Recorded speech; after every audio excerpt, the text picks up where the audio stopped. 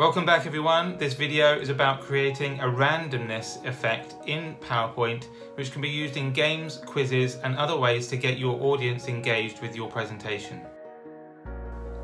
This video is on how to make a dice scenario, but the whole concept can be used for any other situations where you want to create randomness once you understand how to create this effect.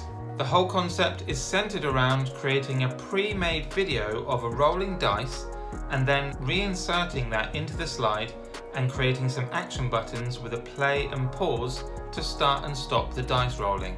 That might seem easy enough, but whilst making this slide I came across a lot of problems which I had to overcome. If you watch this slide you'll find the easy way of making this presentation. What you can see me doing at the moment is creating my dice face. I've already downloaded an image and I've duplicated it 6 times. And I'm just going to crop out each of the images so that I only have 6 different dice faces. Now I'm going to use the Organize tool to stack them on top of one another. And on the selection pane I can see how they're stacked. And what I want to do now is duplicate. So select all of them and press Ctrl D. And you'll have twice as many images stacked on top of one another. And it's a good idea for this animation to have maybe 18 or even 36 dice faces stacked on top of one another. So that I can make this animation a bit more random, I'm going to shuffle them like a deck of cards by going on the selection pane and dragging them down in a random order, so they're not all in the 1, 2, 3, 4, 5, 6 order. I'm also rotating them just to make it look a bit more interesting when the video plays. And just to show you, you can make it a bit more individualized, I'm also going to color them. I've now colored it blue. Of course, you can color this to any effect that you like. The most important part of this is the animation. So what I'm going to do is select all of the dices together, click on animations and click appear. I've tried it with other animations, but appear is the best.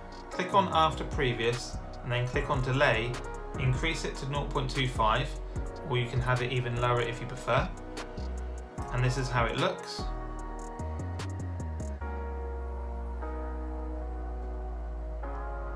And as it cycles through, you can see it's almost like a random dice roll. I'm now going to save this animation as an MPEG video, which you can do on PowerPoint. Save it to your documents, and now you're going to reintroduce that video into your presentation. I've already created a slide with some trigger buttons, but to create a trigger button, you can use any auto shape. As you can see here, I've created a small circle. And now I'm going to create something which I'm going to animate.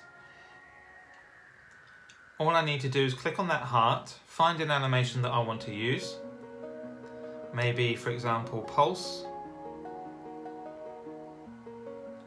Go on with previous. Right click it, go on to effect options, and I want to go on timing. Go on the triggers section. Start effect on click of, and then choose the thing that you want it to be affected by. So the oval, which I've just created. So now if I click on the oval, the heart will pulse.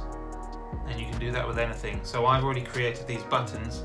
And if you'd like to use these buttons, you can copy the video on the previous video I made of how to make the buttons. I may even decide to put this video up for download. So as you can see, I've got these trigger buttons. So for the animation of the video playing, I'm going to drag that down into the trigger section for one of the buttons. As you can see, there's a little mouse icon next to them. You need to remove that so that it's with previous. So in one button, the video pauses, and on the other button, the video will play. You also need to make sure that if you want to, the video will play from the last position. So you click on effect options and you click from last position, and that will stop it having to go all the way back to the beginning again. I also like to get rid of the media controls when you're playing a video. So now when I click on roll, it will cycle through all the dice faces, and then it will stop when I click stop, allowing you to create the illusion of a random dice effect. There are many uses of using randomness in your PowerPoint slide. If you've got any suggestions, put it down in the comments below and I might make a slide myself and post it on YouTube for you to use. If this video has been useful to you, then please give it a like and maybe even consider subscribing, and I'll see you in the next video.